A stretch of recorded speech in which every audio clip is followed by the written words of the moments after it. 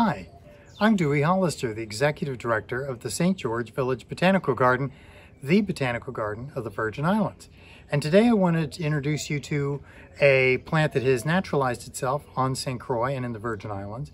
And this is the Giant Mikweed from India, Southeast Asia, and tropical Africa.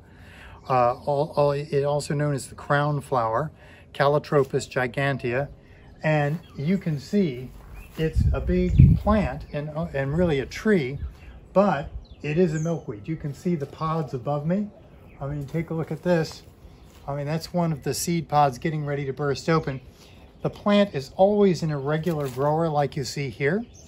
Has these lovely sort of silver green looking leaves. Always needs a bit of pruning to make it look like anything. Here are the actual seeds, and here you can see in this seed pod here. So they come out onto the wind, and of course they float away like all milkweed seeds do.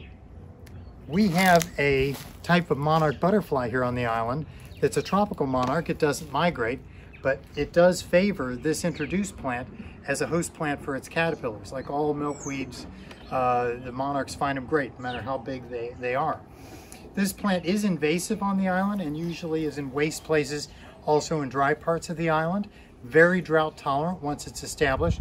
Not much will eat it other than the monarch butterflies. But it's not a plant that pushes other plants out of the way. So as an invasive goes, it's not terrible.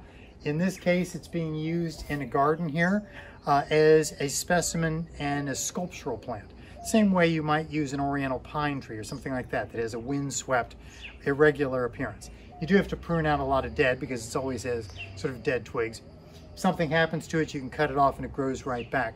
So it's a very nice plant as far as being able to regenerate itself. And in the land of hurricanes, that's kind of a handy thing.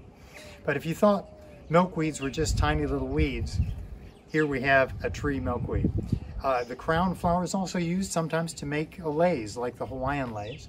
The flowers are long lasting. You'll see the cluster of flowers above me. See if I can get a hold of it. There they are. Here we go. You can see a few of them there. And it's a very beautiful plant. So next time you're in the tropics, look out for our friend the giant milkweed. I look forward to the next time we can get together and look at more things.